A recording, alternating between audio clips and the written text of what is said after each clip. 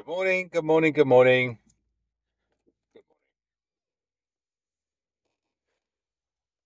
morning. And it's a lovely grey day, an autumnal day.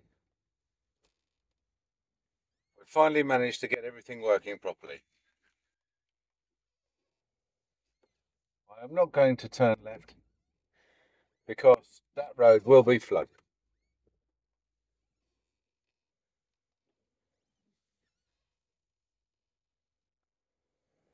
And I'm not going to turn left here because that road is going to be closed.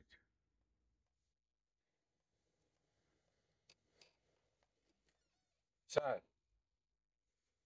this is like a battle royale.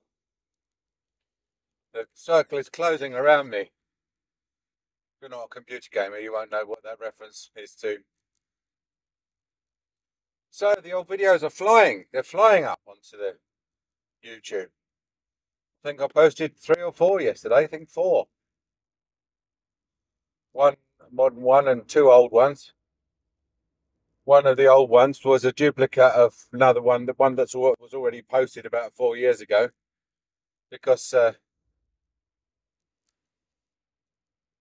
I had half the footage in one directory and half the footage in another directory, so I did it twice without noticing I was making the same video or 2 videos for the same day.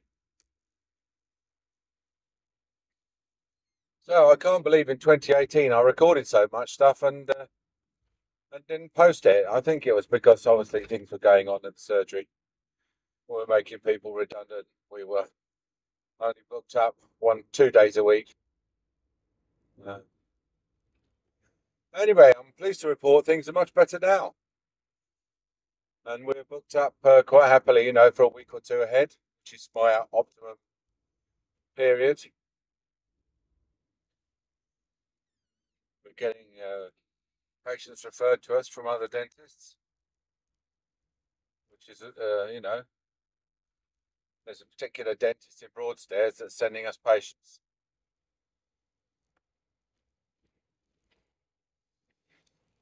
Which is, unusual, but good. I don't mind. I do worry a bit about the impression that patients get when they're told, I think they're told, they'd like to come to this dentist in Broadstairs and they're told, like, unfortunately, we're not accepting new patients. But there is a dentist in Ramsgate that is a good dentist who is taking on new patients. And the only circumstances under which you'd normally expect that is if a good dentist just set up.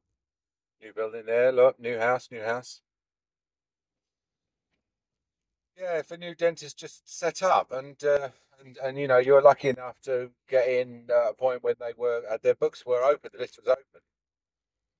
But in fact, as I explain to patients when they come in, I mean the other which is the far more worrying interpretation of that, is that this dentist is not as good as everybody says, and he hasn't got a waiting list because he's either horrendously expensive or he's really, really terrible.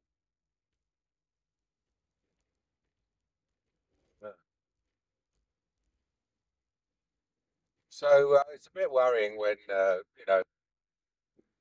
if a patient comes in and says, and you say, "How did you hear about us?" and they say, "Well, I rang around 10 dentists, and you were the only dentist that could see me in the next week or so," and you think, "Well, what's different about us? Why are we an outlier in that respect?" And I think, well, what I tell myself is that we are just extremely efficient. We are, because of our policy of charging 2 days in advance, our utilization is extremely high. Our fail to attend ratio is 0. And so really our utilization is as good as the demand. So if we've got demand for 85% of our appointments, then our utilization is at 85%. It's not reduced by any factor on account of no-shows. And that's what our utilization is about 85%. One of the questions we ask when patients ring up is, we just give them like a little pop quiz. one question, and it just says, would you prefer to have low cost and high speed and not worry about the quality, or would you prefer to have high costs and high quality and not worry about the speed, or do you want high quality and high speed and not worry about the cost?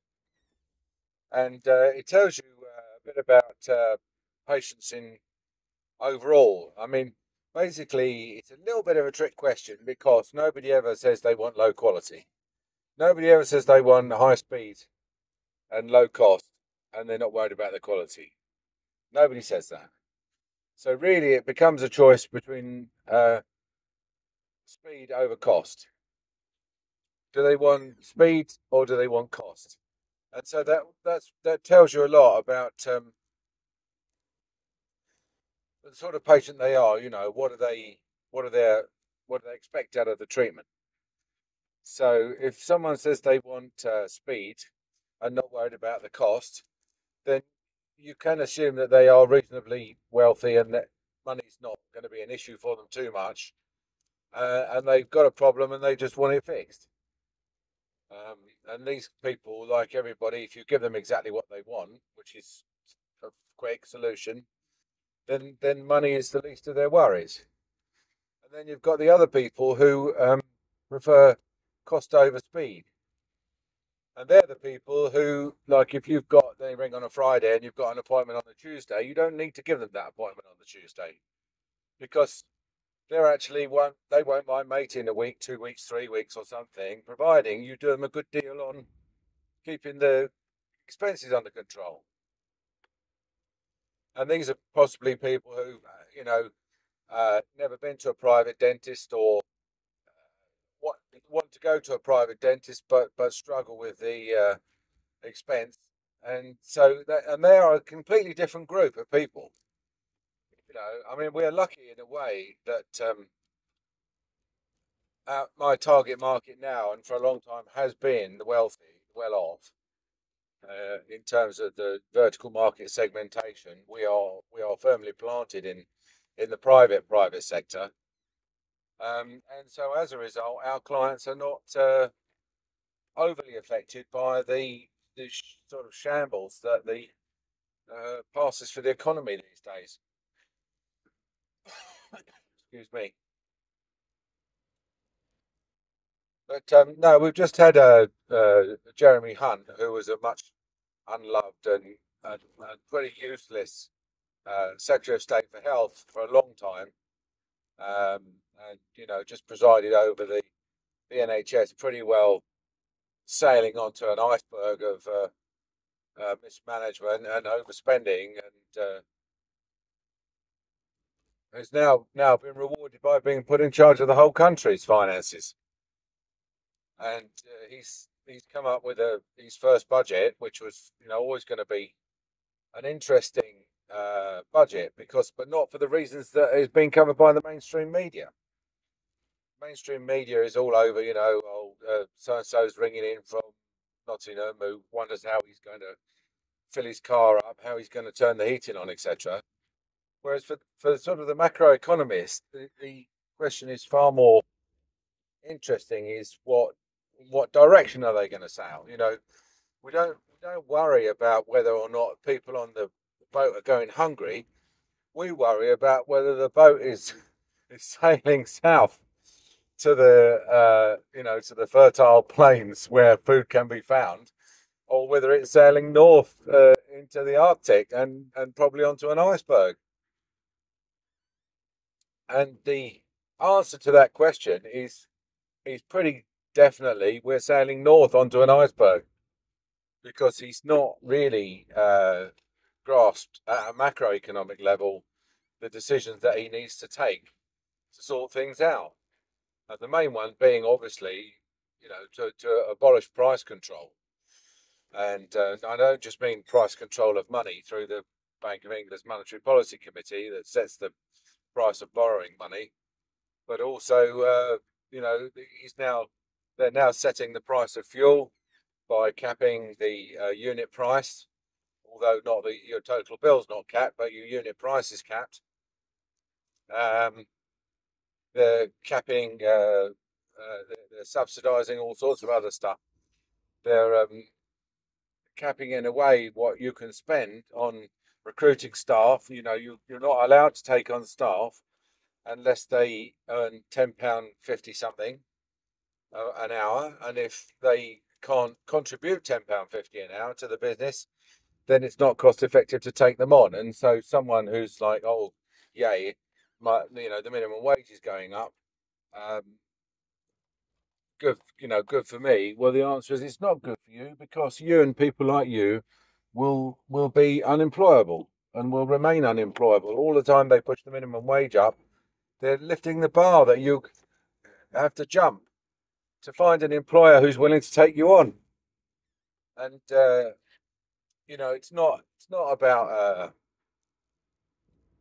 sweatshop employees. I mean, I'm not saying there aren't any sweatshop employees who don't you know where the employee wages aren't lifted. I'm sure there are some places that will pay £2 an hour if they could.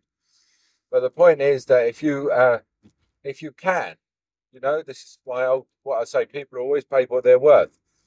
If you are the only job you can get is either no job or £2 an hour job, then you may be better off taking the £2 an hour job. And then what happens is that obviously fairly quickly a £4 an hour job will come along, and so you'll quit the £2 an hour job and take the £4 an hour job, and the bloke who's trying to pay you £2 is going to find he's got no staff. And if you're constantly developing your skills, in other words, even manual workers have got skills, even people who work in factories stitching garments for Primark have got stitching skills. And if you develop your skills, then your value to the employer will increase, and as a result, your wages will increase. And you're just in competition with other people who've got the same skills as you. Wages will find their own level.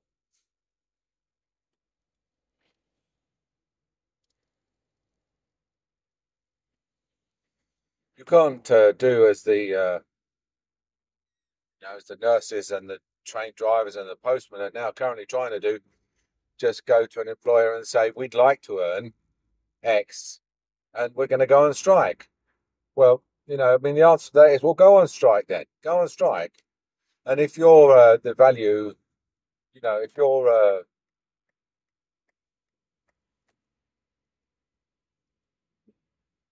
if you're capable of causing enough economic damage to your employees, your employers, to justify your wage increase. In other words, if it's going to cost them less to pay you more than it would to deal with a strike, then they'll pay up. And that's, again, it's like a free market. But saying that, as they have done with the nurses, that what they're asking for is unaffordable, is not, that's just wishes, isn't it? What do they say about wishes? The,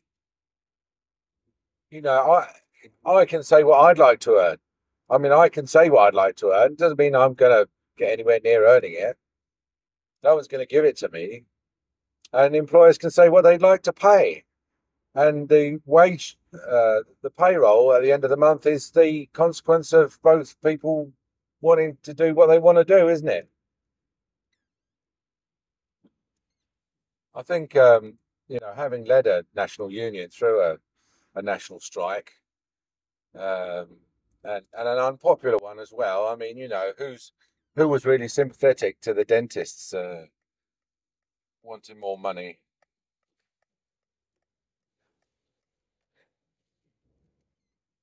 I think probably in hindsight, that was the only way we mismanaged that. We made it, we allowed it to turn into a debate about dentist pay, whereas in fact it wasn't. It was a debate about the future of NHS dentistry. We should have said that we're going, we don't want an increase in pay, but we want more money for fees, because otherwise the NHS is going to collapse. And then the government just said, well, you're well paid, you can afford to take a reduction in fees. That's what I think, that's how it boiled down, because they're masters in manipulation. What you the public is easily swayed, very easily swayed. and never really is privileged to have a proper debate on anything. So, for example, where the nurses are asking for 10% to cope with inflation and 5% to make up for the years in which they, been asked to accept below inflation pay rises to bring them up to some sort of purchasing power parity with their even 10 years ago. And so that all adds up to 15%. And the government just says that's not affordable. That's not affordable. And yeah, it's not even an increase. They're not even asking. Even that 15% is not an increase in their pay. It's an increase in the number, but it's not in terms of purchasing power. It's really only just getting them back to where they were 10 years ago. They're not going on strike for a pay increase. They're going on strike just to be kept, to stop drowning, stop themselves going below the waves of inflation. So the government, while immediately agreeing that house prices can float and be put up as the pound buys less, and agreeing that commodities can go up and to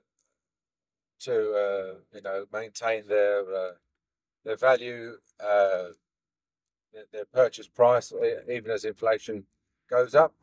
That they have this sticking point about the working man's wages, what he charges for his labour, and they're like, oh no, that can't go up because that's where that's the they're the people who are going to have to pay. And when the government prints money and spends it out of nowhere, out of thin air, that money, someone has to pay for that.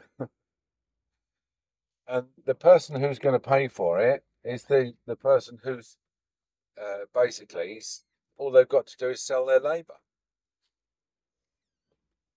And they're being told in no uncertain terms that their standard of living is going to shoot right down. And we're forecast to have go back to 10 years ago in terms of what they, were earning and what they could buy.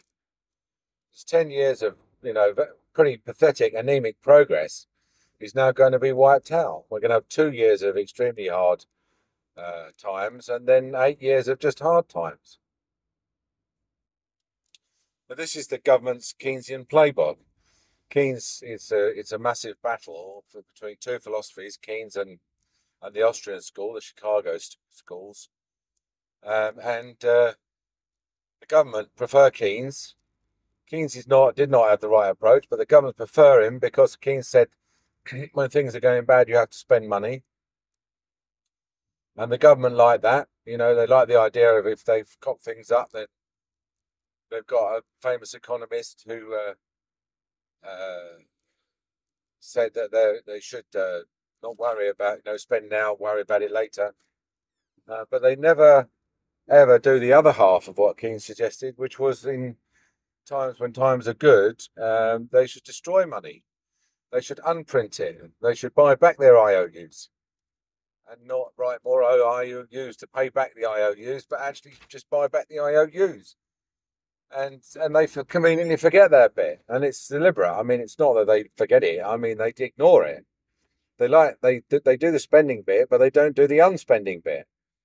So that's why Keynesianism is so bad when it's exercised by governments. The Austrian school, the Chicago school, are the school that you and I would recognise. That's the school that your bank manager recognises. You borrow some money, you've got to pay it back. And it's no use saying, I owe you £5,000. Is it all right if I have a £5,000 loan to pay you back my £5,000? Your bank manager would say no. Our agreement was you would pay the £5,000 back. So, or a £10,000 loan to pay back the £5,000, which is the way the government does it. So, of course, the government doesn't like that. Do they not like that? So you won't see much in the way of balancing of the budgets, despite all the palaver and the hoo-ha about we're taking hard decisions and we're supporting the poor. Basically, it was a budget that spent a ton of money. Extended the fuel subsidy. They're giving away money now to people. 100 here, 500 there, 1,000 there, 900 there. They are doing it in a way which is a lot of critics of Keynes, even critics of Keynes would agree is probably a better way of doing it, because in 2008 they basically gave all the money to the banks and said, look, here you are, guys, just build up your reserves, get yourself back into some sort of solvency situation, and you're welcome. And the banks then stuck all that money in their reserves, and it didn't really help the economy much. Because nobody saw any of it. The banks had to step in and say, look, we're giving you a ton of money. You've got to start lending a bit out. And it was only the government-owned Lloyds Bank, really, that they had enough leverage over to force them to make loans to punters like me and you. And that's who I borrowed the money off to set the surgery up in 2015. But banks don't like retail business. They don't. Honestly, they don't. They don't want branches. They don't want cashiers. They don't want people coming in and saying, I'm £7 overdrawn. Can I have a £10 overdraft for a week? They just don't want that. They would prefer to be wheeling and dealing on the stock exchanges and the foreign exchange markets and making their money.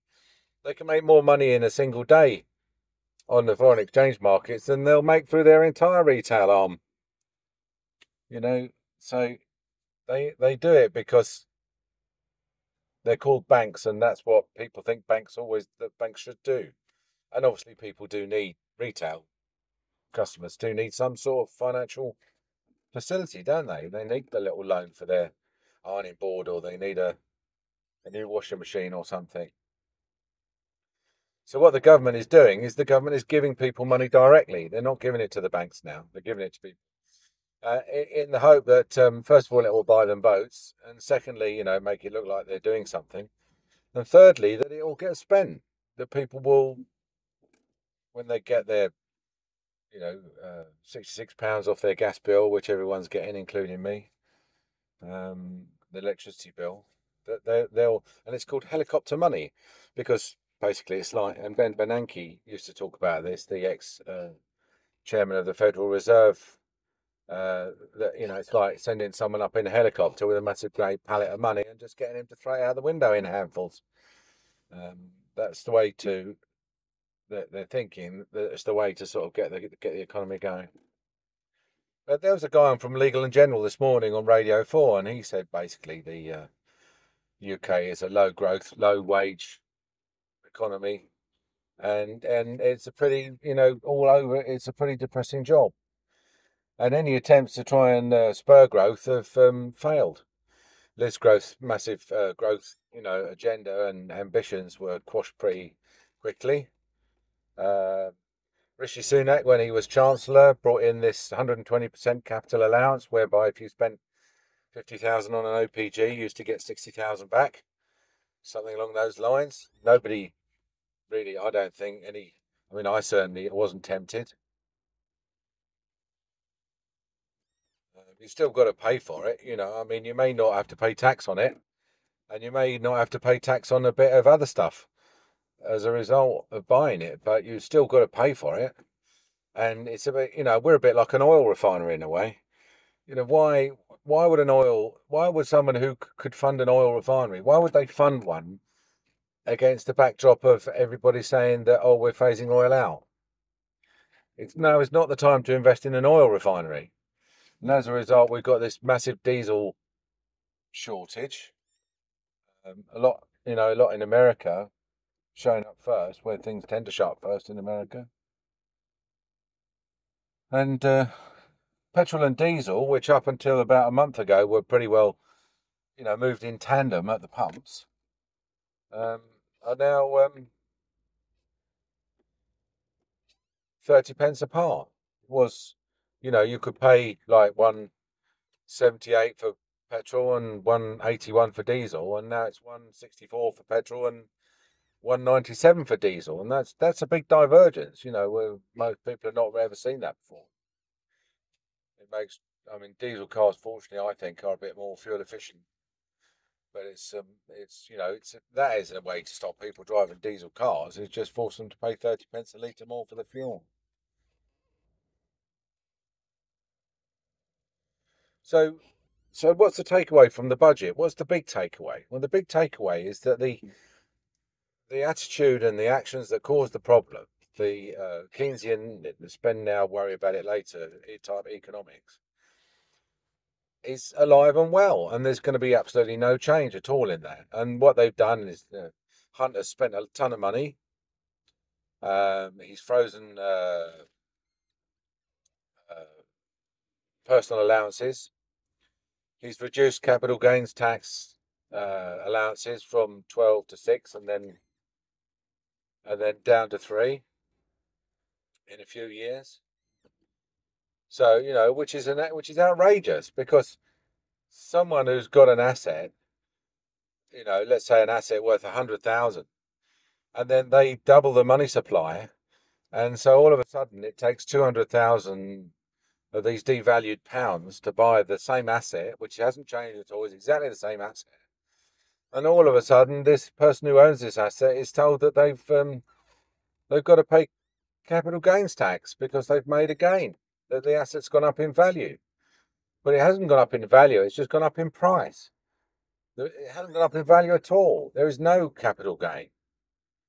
And Milton Friedman, who was a vocal Austrian and Chicago school economist, said that capital gains tax should be adjusted for inflation, because an inflationary gain, a gain caused by the fact that the money's been debased, is not a gain.